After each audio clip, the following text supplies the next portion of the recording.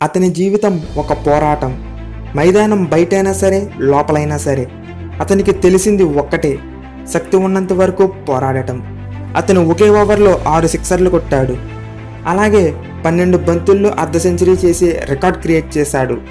వీటన్నింటికీ మించి ఇండియాకు 2 వరల్డ్ కప్లు అందించాడు. ఆటే ప్రాణం అనుకున్నాడు. ఆ ఆట కోసమే ప్రాణాలను ఫణంగా పెట్టాడు.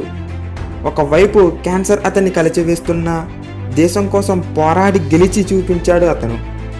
క్రికెట్ ప్రపంచంలో తనకంటూ ఒక ప్రత్యేకమైన స్థానాన్ని ఏర్పరచుకున్న టీమిండియాస్ వెటరన్ ఆల్రౌండర్ యువరాజ్ సింగ్ యొక్క ఇన్స్పైరింగ్ లైఫ్ స్టోరీ గురించి మనం ఈ వీడియోలో తెలుసుకుందాం. వీడియో స్టార్ట్ చేసే ముందు మీరు కనుక ఇంకా మన ఛానల్కి సబ్స్క్రైబ్ చేసుకున్నట్టయితే వెంటనే సబ్స్క్రైబ్ బటన్పై క్లిక్ చేయండి. అలాగే పక్కన ఉన్న బెల్ ఐకాన్ని ప్రెస్ చేయండి. ఇలా చేయడం వల్ల నేను అప్లోడ్ చేసిన ఇంట్రెస్టింగ్ వీడియోస్ను మీరు నోటిఫికేషన్ రూపంలో పొందగలరు. అది 1981వ సంవత్సరం డిసెంబర్ 12వ తేదీ. పంజాబ్లోని చండీగఢ్ అనే ప్రాంతంలో యువి జన్మించాడు. యువి తండ్రి పేరు యోగ్రాజ్ సింగ్, తల్లి సబామ్ సింగ్. యువి తండ్రి అంతర్జాతీయ క్రికెట్లో ఇండియా తరపున ఫాస్ట్ బౌలర్గా ప్రాతినిధ్యం వహించారు. అలాగే సినిమాలలో కూడా నటించేవారు. చిన్న వయసులోనే యువి తల్లిదండ్రుల మధ్య విభేదాలు రావడంతో విడిపోయారు. దీనితో యువి బాల్యమంతా తల్లి వద్దనే గడిచింది. యువికి చిన్న వయసు నుండే టెన్నిస్ అంటే చాలా ఇష్టం. తన ఆటను చూసిన పొరుగువారంతా నువ్వు గొప్ప టెన్నిస్ ప్లేయర్ అవుతావని పొగిడేవారు. టెన్నిస్తో పాటు స్కేటింగ్లోనూ యువి రాణించేవాడు. స్కేటింగ్ మీద ఉన్న మక్కువతో అండర్-14 విభాగంలో national roller skating పోటీలకి ఎంపికయ్యి gold medal కూడా సాధించాడు.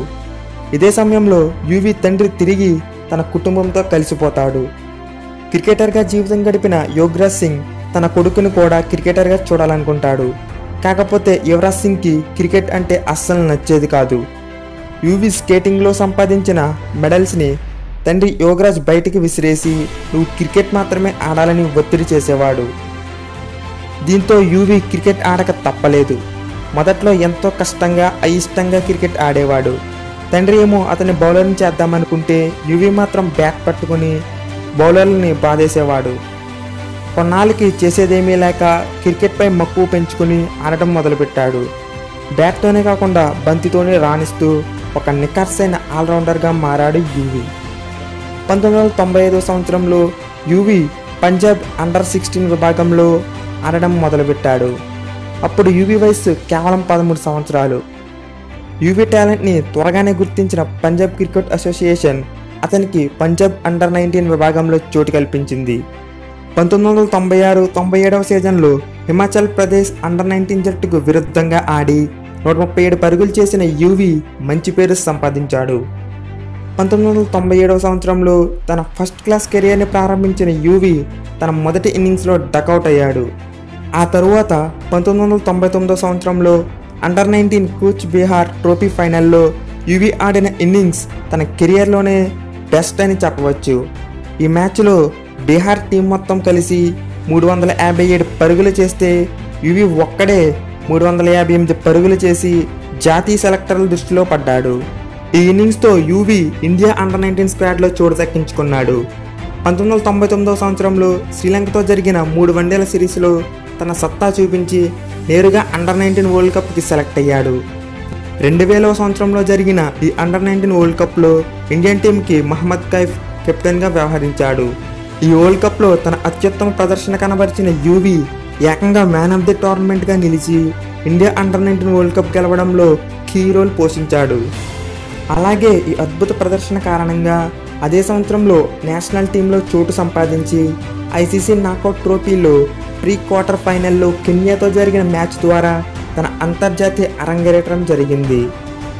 ఇదే టోర్నమెంట్లో ఆస్ట్రేలియాతో క్వార్టర్ ఫైనల్లో జరిగిన మ్యాచ్లో 80 బంతుల్లో 84 పరుగులు చేసి తన మొట్టమొదటి man of the match award గెలుచుకున్నాడు. సరిగ్గా ఇదే సమయంలో టీమిండియా సౌరవ్ గంగూలీ నాయకత్వంలో రాటుదేలి క్రికెట్ ప్రపంచంలో దూసుకుపోతుంది. కానీ ఎక్కడో ఒక చిన్న లోటు. 1983 world cup winning captain Kapil Dev తర్వాత ఇండియాకి అలాంటి నిక్కర్సైన ఆల్రౌండర్ దొరకలేదు. ఎంతోమంది అద్భుతమైన బ్యాట్స్మెన్లు, బౌలర్లు ఉన్న ఆల్రౌండర్ లేని లోటు టీమిండియాలో అలానే ఉంది. ఇదే సమయంలో యువి ఎంట్రీ టీమిండియాకి వరంలా మారింది. ఇటు బ్యాట్తోనూ అటు బాల్తోనూ టీమిండియాకు ఒక మ్యాచ్ విన్నర్లా తయారయ్యాడు. 2003వ సంవత్సరంలో వన్డే వరల్డ్ కప్లో యువరాజ్ అద్భుతంగా రాణించి తన స్థానాన్ని టీంలో సుస్థిరం చేసుకున్నాడు. కానీ దురదృష్టవశాత్తు ఆ వరల్డ్ కప్ ఫైనల్లో టీమిండియా ఓడిపోయింది. 2003 ఏప్రిల్ 11వ తేదీన బంగ్లాదేశ్తో ఢాకాలో జరిగిన మ్యాచ్లో యువి తన మొట్టమొదటి వన్డే ఇంటర్నేషనల్ సెంచరీని సాధించాడు. అదే ఏడాది అక్టోబర్ నెలలో తన మొట్టమొదటి టెస్ట్ మ్యాచ్ని న్యూజిలాండ్కి విరుద్ధంగా ఆడాడు.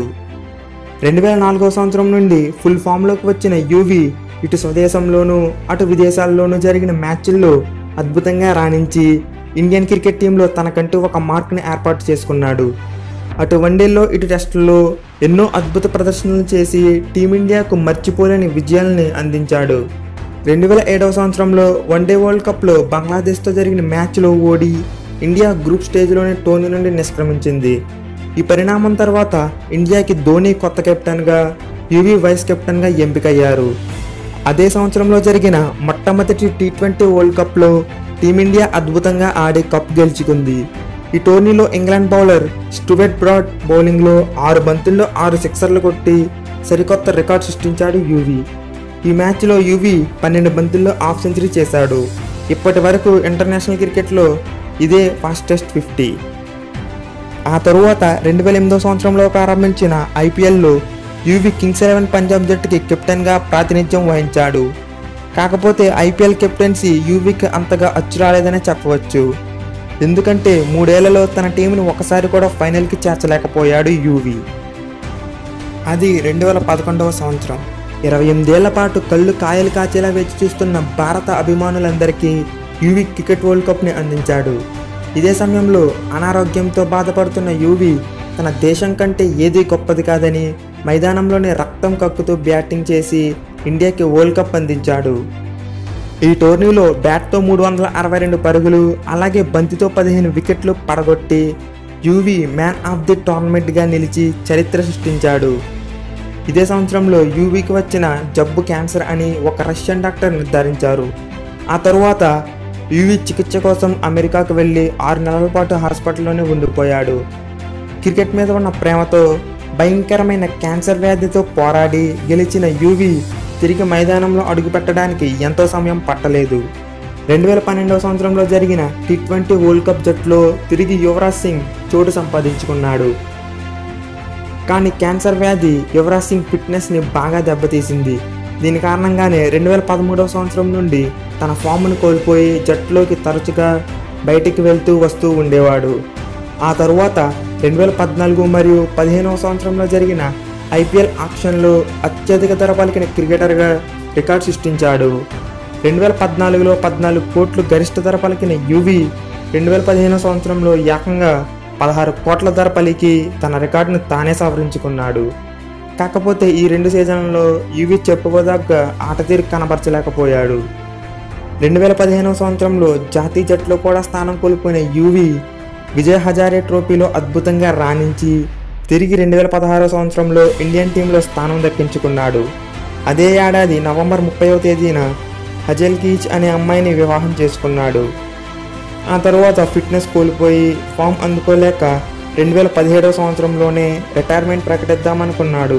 కాకపోతే యువి తన పేరెంట్స్ మరియు భార్య మాటలకు విలువిచ్చి మరో 2 ఏళ్ల పాటు క్రికెట్ ఆడాడు. చివరికి 2019వ సంవత్సరం జూన్ 10వ తేదీన యువి ఇంటర్నేషనల్ క్రికెట్ నుండి వైదొలుగుతున్నట్లు ప్రకటించాడు. దాదాపు 20 ఏళ్ల పాటు ఇంటర్నేషనల్ క్రికెట్ ఆడిన యువి 40 టెస్టుల్లో 1900 పరుగులతో పాటు 9 వికెట్లు తీశాడు. అలాగే 304 వన్డేలు ఆడిన యువి 8701 పరుగులు చేసి 111 వికెట్లు పడగొట్టాడు. 58 T20 ఇంటర్నేషనల్లో 1177 పరుగులు చేసి 28 వికెట్లు కూడా పడగొట్టాడు. ఇండియన్ గవర్నమెంట్ 2012వ సంవత్సరంలో తన వరల్డ్ కప్ ప్రదర్శనకు గాను యువికి అర్జున్ అవార్డుని బహుకరించింది. అలాగే 2014వ సంవత్సరంలో పద్మశ్రీ అవార్డుని కూడా బహుకరించింది. యువి రిటైర్మెంట్ స్పీచ్లో భాగంగా మాట్లాడుతూ తను BCCI పర్మిషన్తో ఇండియాకి బయట జరిగే లీగ్స్లో ఆడతానని వెల్లడించాడు. అలాగే తను మిగిలిన జీవితం అంతా క్యాన్సర్ బాధితులకు సేవ చేసుకుంటూ బతుకుతానని చెప్పి తన మానవత్వాన్ని చాటుకున్నాడు. సో ఫ్రెండ్స్, క్రికెట్ కోసం తన ప్రాణాన్నే ఫనంగా పెట్టిన యువి లైఫ్ స్టోరీ మనకి ఎంతగానో స్ఫూర్తిదాయకం.